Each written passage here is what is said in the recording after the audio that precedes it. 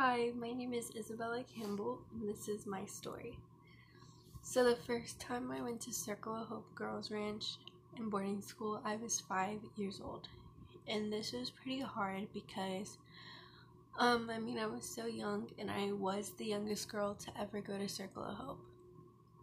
I don't really remember too much of what happened because I was very young, but I think a lot of it was also very traumatizing, so my brain kind of pushed it away. But I do remember some things. One of the things that mostly stood out to me was one time we had pizza and I don't like olives, so I started picking off the olives of the pizza and I got in trouble for that, and so they made me eat a whole bowl of olives until I puked, and I was only 5 when this happened. I do also remember like standing on the wall 24/7, and standing on the wall is basically just looking at the wall, nothing else, with your hands behind your back. You can't look around, otherwise you'll get in trouble. You just have to look straight ahead at the wall. I also remember getting in trouble for the way I threw my toilet paper into the toilet. Like sometimes I would crumble it or fold it, and they didn't like that, so I got in trouble for it. I was also told that in church, if I had to go to the bathroom, they wouldn't let me. So basically, I would just go in like my pants or my skirt, and they would just make me sit in it the whole entire time. And then I left, and I don't blame my parents for any of this. My parents didn't know what was going on. If they had have known, they wouldn't have sent me there. I surely do believe that. And I also believe that if a lot of parents knew, they wouldn't have sent their children here. I mean, I'm not saying all parents, but I am saying like at least mine.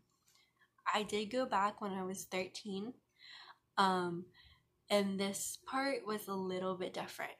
So when I first arrived, there were shirt rankings. Ours went from orange, which was new, yellow, pink, green, red, and then I believe it was blue when I first got there. That was like staff. And then black. Black was the lowest. They had also put in like neon, which was for like runaway or like suicide or whatever. But when I had got there, I was put as a yellow shirt because I wasn't considered new.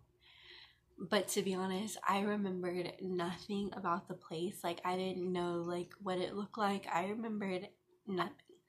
And they kind of expected me to remember stuff, and I'm like, I was 5. Like, I don't remember anything here. It was basically like jail, except that it was open. The school, it was like all like homeschool like folder things, like booklets, I guess. And for me, that's not how I learned. I learned physically seeing, but they were like, well, this school, they'd be like, you're stupid if you don't get it because everybody understands this school. Personally, for me, it didn't work. I didn't like it. I hated it. I got good grades in it, but I just didn't like it. And most of the time when I got in trouble, it was because of school. Working, we would work all the time. It'd be either cleaning the upstairs from top to bottom, scrubbing everything, and going outside, picking weeds, shoveling poop, or digging holes or whatever it was. That's pretty much what it consisted of. I know like Missouri, in the summer, it gets really, really hot. So it can get up to like 113, even probably higher than that. And we would still be out there. And we could only get like water at certain times. But I remember if we did get water, we were like chugging it. Like we'd be so thirsty from just sitting out there in our long dresses or our long skirts or whatever they were. And it was so hot. It was crazy. I also remember we had to do push-ups for everything. If you made one little mistake, you had to do push-ups. It was 10 push-ups. Now, the supervisors, if they didn't like your attitude, could leave you in push-up position for however long they wanted to. And they could leave you there for a couple of hours. And that hurts, after a while. That was pretty crazy. We also had a thing called like dish. It was like kitchen cleanup or something like that. And like certain girls would go into the kitchen and have like 30 minutes to wash 30 trays, like big trays for the food, cups and silverware, and plus the dishes that they made for the food. 30 minutes to do all that. Like, that's crazy because it takes longer for me to wash like my own dishes in 30 minutes. Like, it was difficult for for us just to like wash them. And then if we didn't get done in that amount of time, we would get in trouble, we get push-ups or something. It was crazy. I do remember being a black shirt. I wasn't a black shirt for long. I was a black shirt maybe twice. But I do remember those times, and they were pretty bad. The black shirts basically were treated like dirt. They were treated like nobody, like they weren't a human being.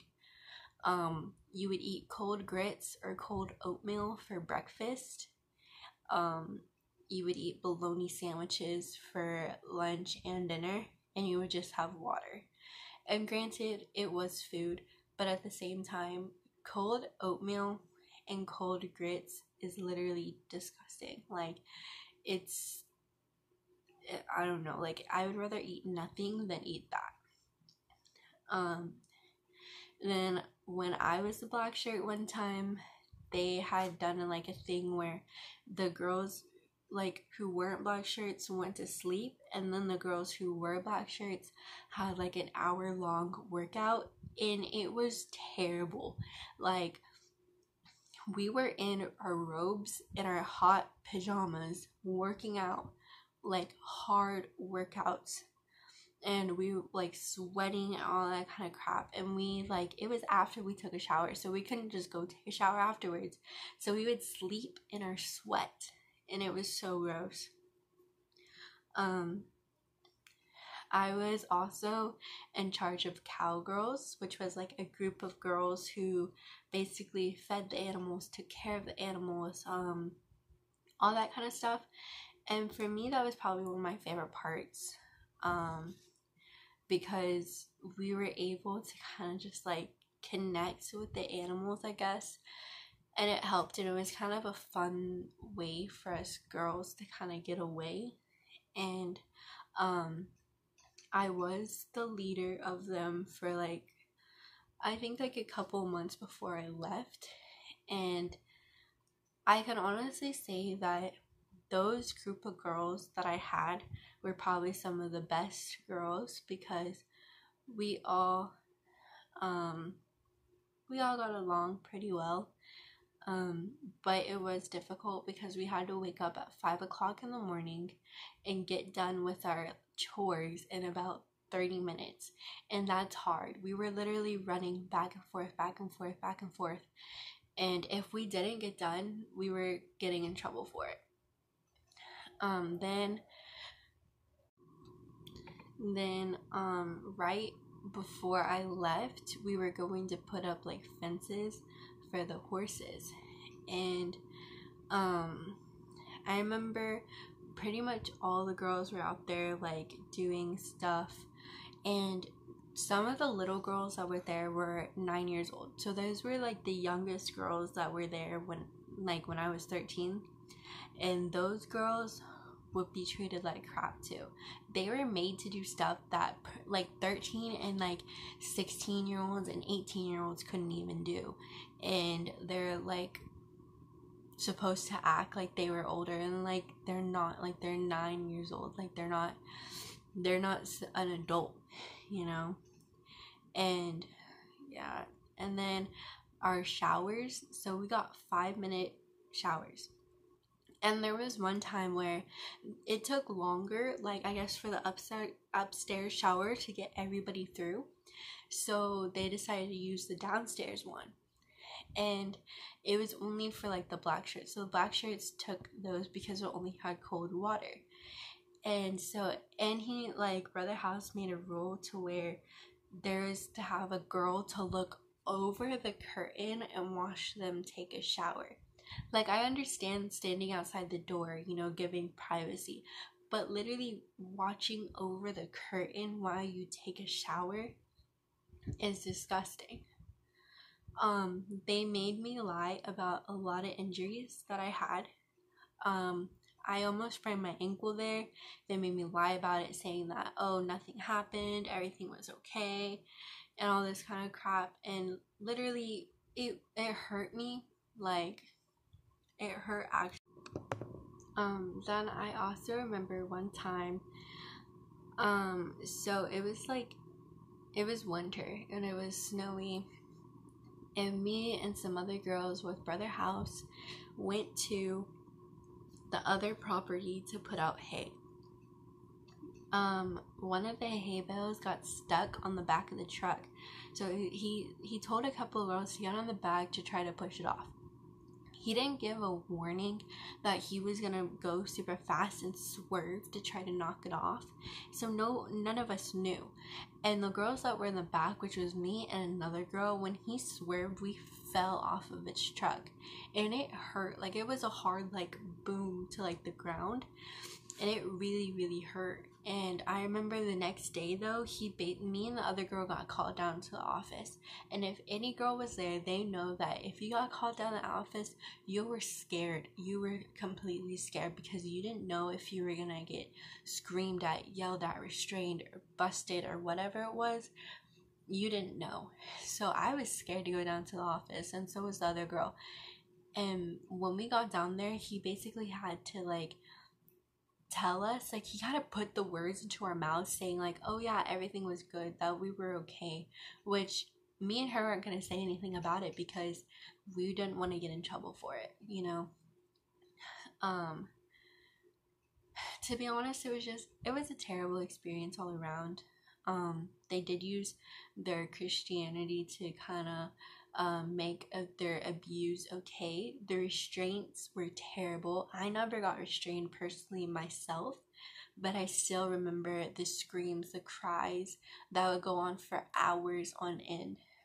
I don't blame most of the girls there because, you know, we all had to do what we had to do to try to get out. I was the leader a lot of the time, but I didn't want to be a leader, to be honest, because, you know, I felt bad every single time I was, because I knew in my heart that no girl should be treated like this. Nobody should be. But once you got to a leadership position, it was kind of like you're doing better, so you have a more chance of going home. You know, that's pretty much all. It was like, I do remember Rachel Kelso. She was so sweet. She was such, like, a happy girl. When I got there, she was so excited to see me because she remembered me, and her smile was amazing. Like, she always brought out the happiness to everybody, and she was so sweet. I do remember she was older, but I didn't know why she was there still. The householders never said why she was there still. It kind of, like, remained a mystery, I guess. I don't think that she should be there anymore. I know she's, like, older now. She needs to get out of there because it's not fair that we're able to leave, but she can't. Like, especially how long she's been there. She doesn't deserve it. She's such a sweet girl. She doesn't at all. But this is my story. I am 18 now. I live an amazing life. I am no longer with my parents, but that's for different reasons. Um, I it's very sad to me that I'm having to say this stuff about the householders, because while I was there, you know, I thought of them like as some caring people. I really did. And I was like, you know what? They're doing a good thing. But now, after hearing everything and having to look back on my experience, I know that this isn't right, that they need to get shut down. They need to pay for what they've done to their children, to all these girls that have come in. And so no other child has to go through this. But yeah, thank you.